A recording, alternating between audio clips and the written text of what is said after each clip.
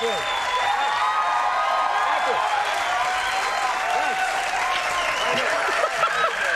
Thanks for coming, Martin. Thank you.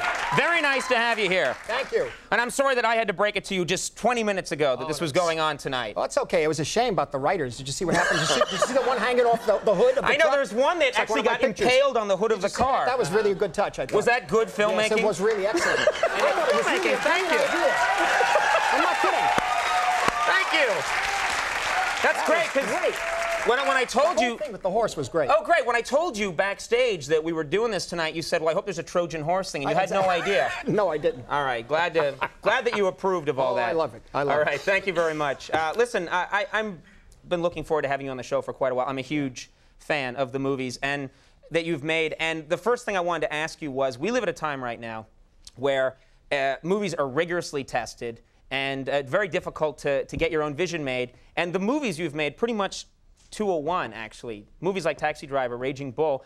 My first question is, how do you get movies like that made? How did you get them made at the time? Didn't you get a ton of interference? Oh, yeah. On Taxi Driver, we had a lot of problems, but we had a good basis. What we did there, basically, was a very low budget, about $1 million all in.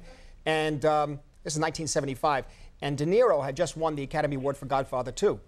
And they had just seen my film Mean Streets, and which De Niro was also in. They figured they sold the two of us together into a sort of package for Taxi Driver, and we shot it 40 days, actually 40 days and nights here in New York. $1 million to make a movie? Yeah. Because that's what this episode cost tonight. Yeah. Did you know that? These togas are $600,000 almost a piece. I think they're great. I'm an ancient world buff, actually. Oh, great. Well, then you're here on a good night. Perfect timing. All right. So $1 million, but I'm specifically, didn't you have people on the phone saying, with Raging Bull, you're saying, okay, what I want to do is make a movie about a boxer that few people remember. I want to shoot it in black and white. I want it to really focus on the misery of his life and the misery of the people around him.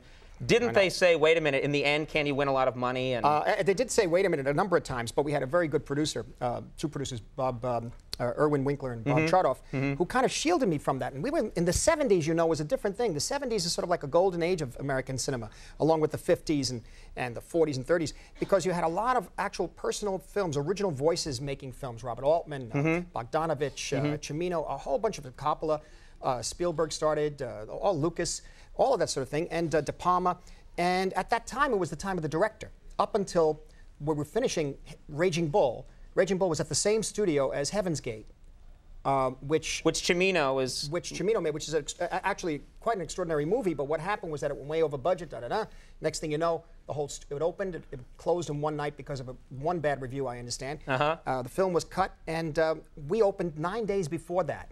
So we went down with it. So they were kind of running interference for you in a way. In a funny way, they were sort of running interference because they had to deal with that film, which is, as I say, some extraordinary stuff in that film, and hasn't really been given its due.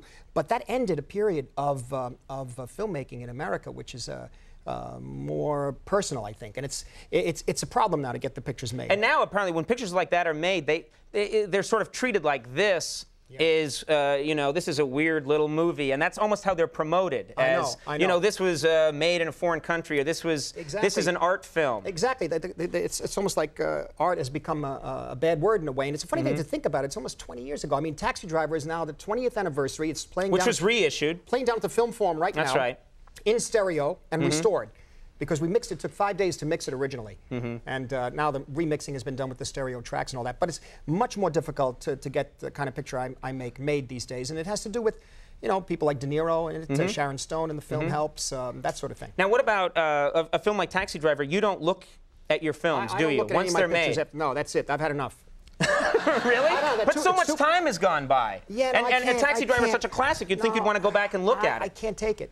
But we actually... It's too much. I can't. It's too personal, too embarrassing. I get like... I know that feeling. Sure. You think I'm looking at this show tonight when I get home?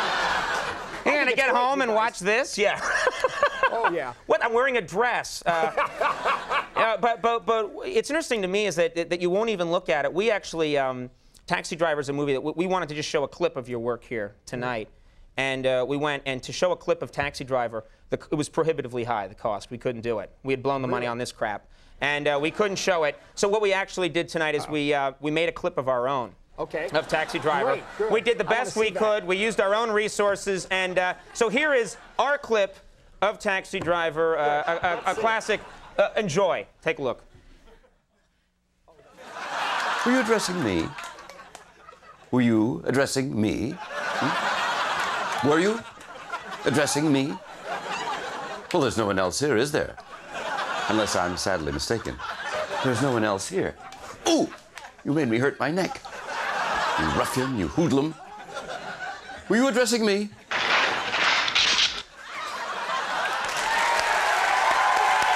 That's great. I love it.